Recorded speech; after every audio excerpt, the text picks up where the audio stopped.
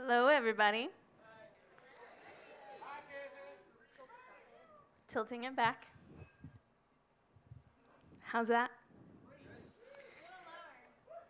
A little lower. Here we go. Hey, what do you guys think of this title? Are you into the pun? Your feedback is irrelevant. I've got a trunk full of them, and I'm very happy to get to share them with you today. But honestly, what we're here to talk about is this guy right here, whose name is on the screen for you to read. You're welcome, Kirk.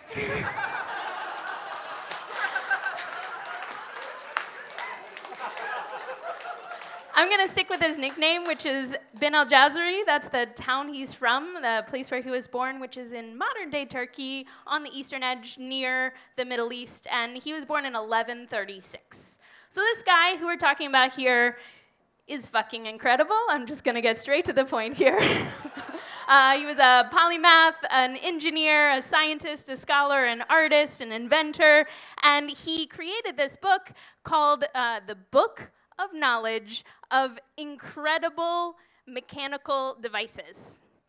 So notice I didn't credit him with humble, but who needs to be humble when you come up with all this cool shit? He is credited for introducing many things to the world: segmented gears, camshafts, crankshafts, hydraulic-powered motors, suction pumps, laminated timber so it doesn't warp, early robotics. So, little to the side. Yeah, definitely. Even if you don't really care about modern motors or the upcoming robotic apocalypse, you can still give him some credit for building the foundation for these things. And many circles, he's credited to being the father of modern-day engineering. It's impossible to overemphasize the importance that he added to this field. So honestly, I think he should have had a Ninja Turtle named after him. Da Vinci Leonardo stole, or at least was inspired by Al-Jazari, so I'm waiting for that edit in the storyline.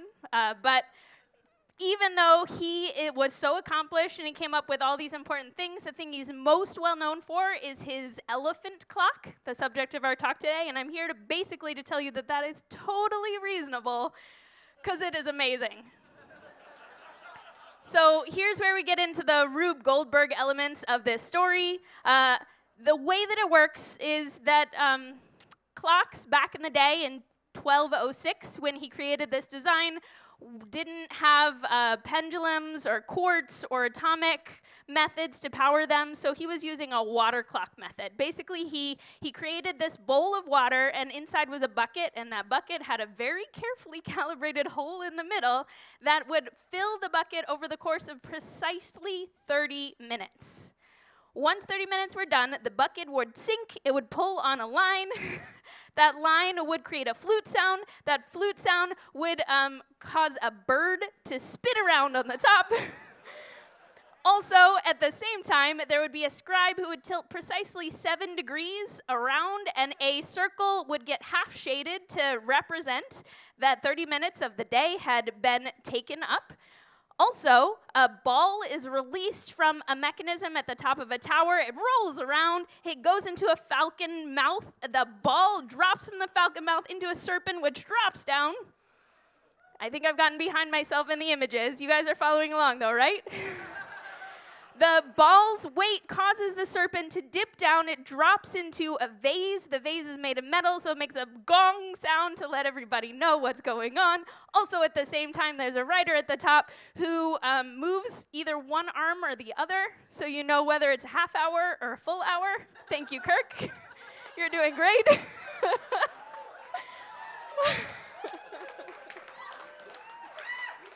We're not done yet, though. Because there's also a mahout, who's the elephant driver. He's sitting right behind the elephant's ears, and he bangs a drum. And that's when you know that 30 minutes have passed.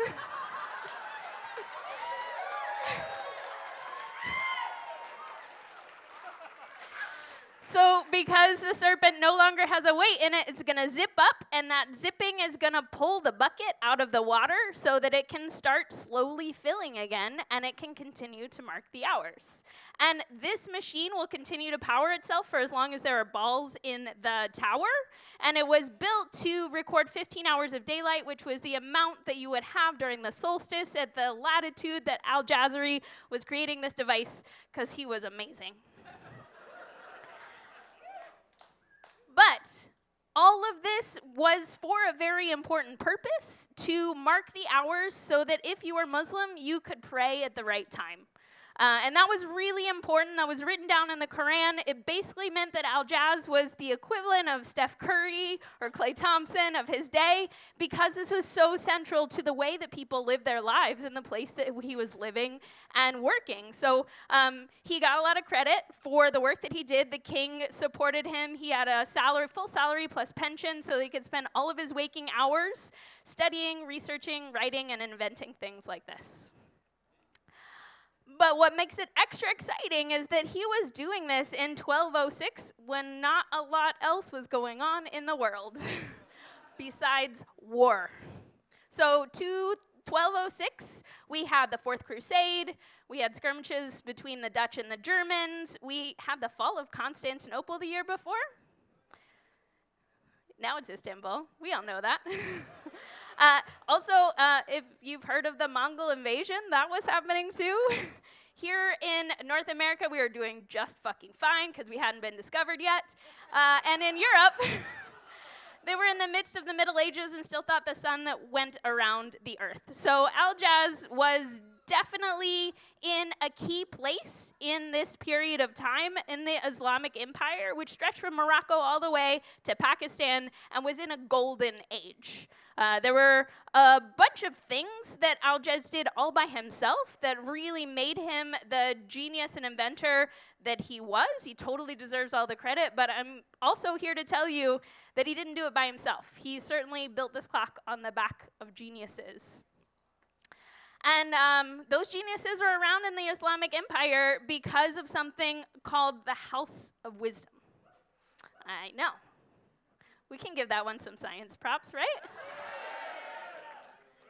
A lot of people think that Wikipedia started in 2001, but I am here to tell you that its spiritual beginnings were going all the way back to the early 800s when Caliph Harun al-Rashid, I'm sorry, Kurt, that one's not written down. He collected all these scholars and translators from all across the world, brought them to one place, and said, I want all of the wisdom of the world in this one building. Go. So these translators were working really hard throughout this age of wisdom to translate things from ancient Rome, ancient Greece, Persia, India, China, Egypt, and create it all in a language that people in the Islamic Empire could read. So that includes Al-Jaz, our guy. Also, they were supporting the collective enterprise of learning.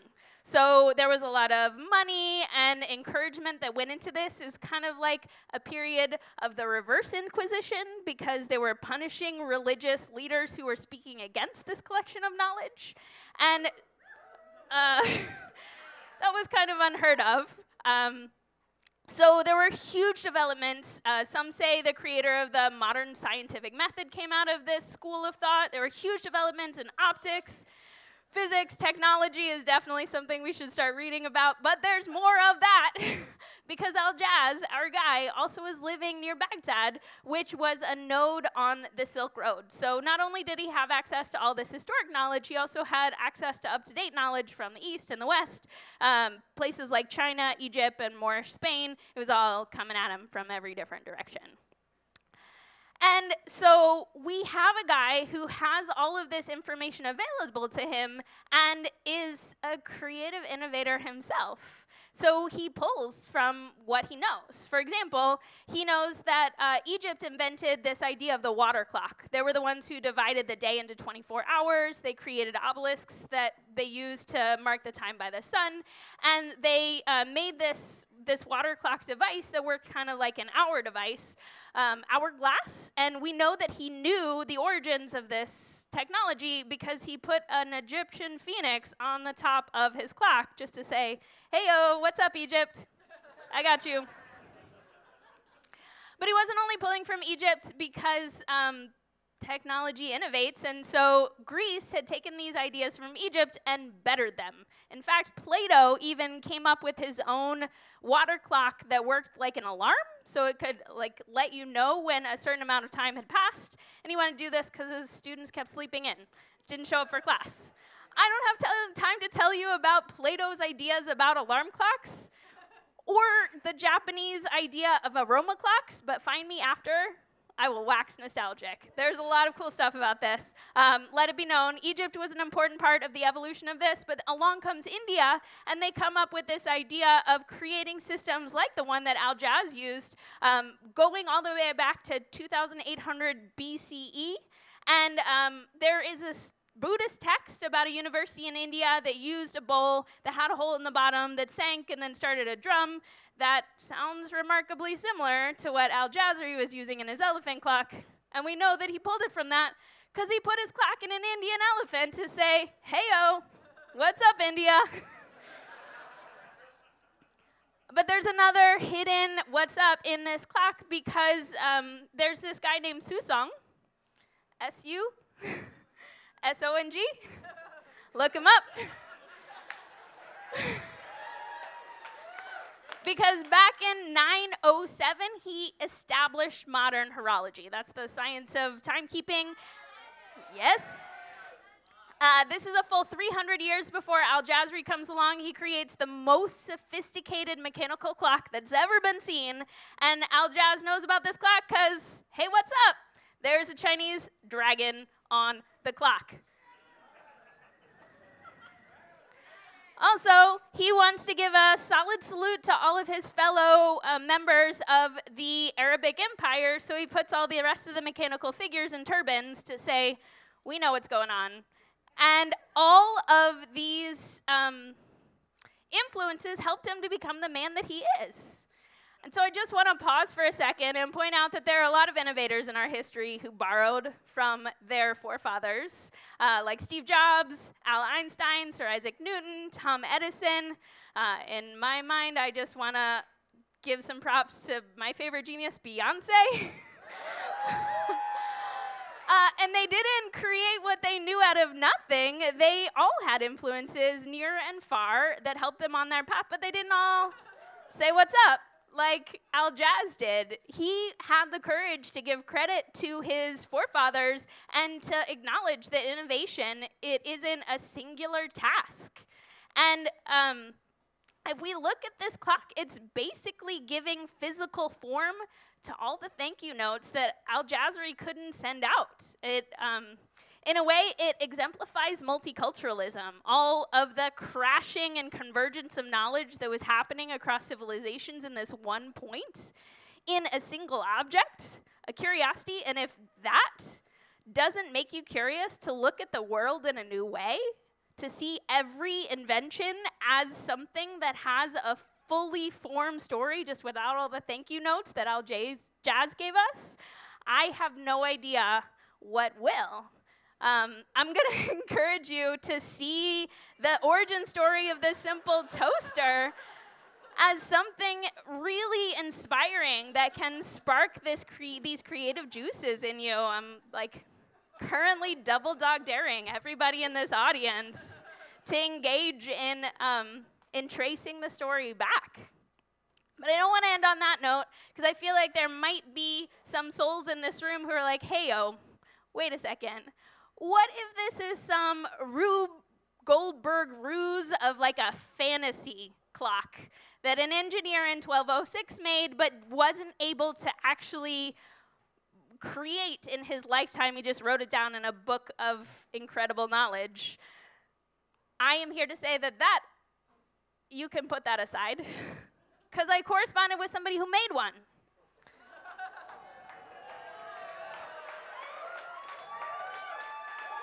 This thing exists. You can go visit it. Harvey can go visit it. Ahmed, the guy I talked to, works with 1001 Inventions, which is really trying to push forward the idea that we had a lot of innovators that didn't come from white people land. And so they had a team of, designers and artists and sculptors and architects and draftsmen, and they all came together, spent 6 months on this object, 11,000 man-hours, and all of it came from the one document, that book of knowledge of ingenious mechanical devices that Al-Jazari wrote that our San Francisco library has a copy of, by the way. And based on the experience, they said definitively there's no chance that this was a fantasy. He had to have built it because there's no way he could put so many details in the design without having had his hands on this object. The craftsmen who created this were really thorough about being dedicated to Al-Jazari's vision, to trying to make it as accurate as possible. They knew he was using an Indian elephant, so they used photographs from Indian elephants to carve this very accurate elephant. And as soon as they put it on display, haters started showing up and being like, hey, what's with this elephant? It's totally wrong. Saying things like, it should be bigger, or its tusk should be longer, or its tusk should be shorter, or it should have different lumps on behind its ears. And this sculptor from South Africa's reaction to all of this was, it's good to hear that so many people know so much about elephants. Which is so adorable. My reaction is a little bit different. I say, fuck yeah. Those people are probably curious about their toasters too. So, I would like to raise a glass. This one is a catch-all. To people who care about ordinary objects, to inventions from non-white people land, from folks like Annetta digging history out of deep storage and wanting to tell stories about it, and for your future, being a curious soul who says, no, I don't think that's right, too. So, here's to you.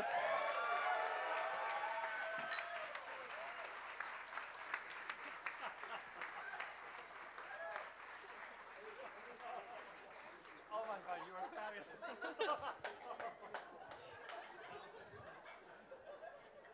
So, what I heard there was the instruction manual for that clock is available at the San Francisco Library, so there is nothing stopping you. It's already been done.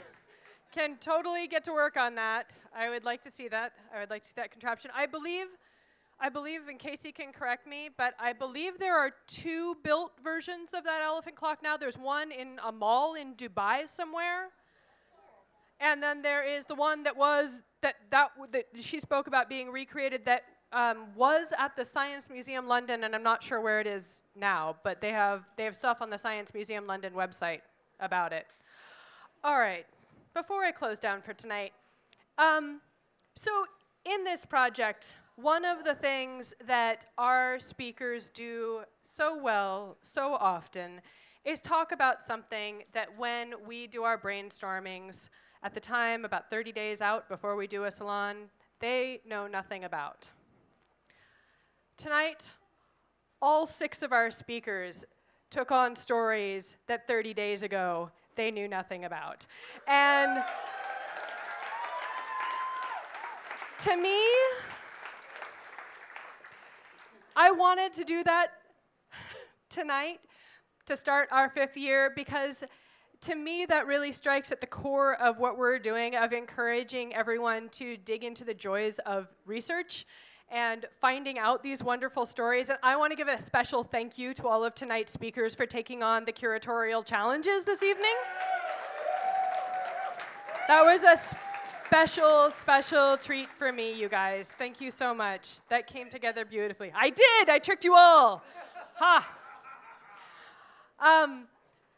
coming up next? We're going to be back here in 2 weeks on the 20th. Join us for Stories of Taboos. We're going to be examining prohibited aspects of culture, from the sacred, inviolable, to the uncomfortably profane. We're going to learn about what the Tongans forbade of Captain James Cook, how to punish the unforgivable with damnatio memoriae, what was criminal research in Soviet science, why pork is deliciously sacrilegious. There's a question I have had a lot of questions about. How we avoid discussing death, and how Victorian ladies apparently never pooped. That's coming up at Taboo on February 20th. It's curated by Isolde Honore. It's featuring Leonard Appleton, Michelle Larson, Barbara North, Skylar Earle, Lightning Leist, and Tamar Baskin. Sorry, Beth. There are advance tickets available at the merch booth for Taboo coming up, and we are also, we have opened our curation. I believe Trey Balchowski is taking curation suggestions for Impossible now. That is the one that we're open on. But if you're interested in finding out more about our upcoming salons and how you can get involved, join us in our discussion group on Facebook. It's called Something Weird. That's also where we ask our speakers to post their follow-ups with reading materials and videos and all of those kinds of things, so you can join us there. And if you have really interesting stories from the category of curiosity, which is an obviously big one, we welcome you to throw your stories in there, share interesting links and your favorite cabinets of curiosity. We would love to see them. And I would like to thank Beth and Kurt for their wonderful job tonight. It seems very complicated. And we will put the names on the slides from now on. Once again, thank you, Public Works. Thank you to all of tonight's speakers. Thank you to our volunteers who make this go this evening. And thank you all for coming. Good night. See you in a couple of weeks.